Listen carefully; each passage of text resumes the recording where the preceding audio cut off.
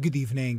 Deputy Prime Minister and Health Minister Chris Fearn has announced limits on the number of people who may attend mass events after they caused a spike in COVID-19 cases in the past 2 weeks. Among others, risk assessments will need to be made for venues which can take more than 100 people. The announcement came at a media conference hours after the Nurses' Union joined the Doctors' Union in warning the government that they would resort to industrial actions unless mass events were cancelled.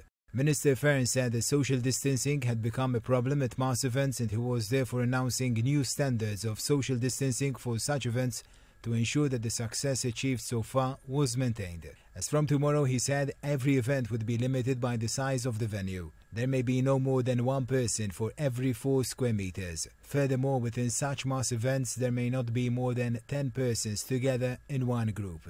People attending such events will need to leave a contact number with the authorities to facilitate contact tracing if anyone tests positive. Organizers will be responsible to ensure that the standards are being observed.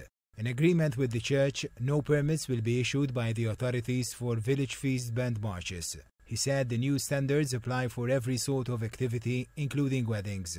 Professor Charmaine Gauci, Superintendent for Public Health, said the medical condition of the COVID-19 patients is good. 1 person is being treated at Mater Dei, 4 at Boffa Hospital and 2 at St. Thomas Hospital.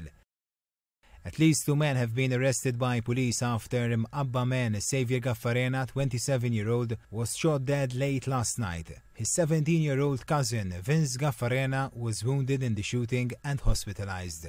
The 2 suspected men, aged 19 and 18, were arrested in Kirkop and are prime suspects in the murder. 2 others, aged 17 and a woman aged 21, are also being held by police.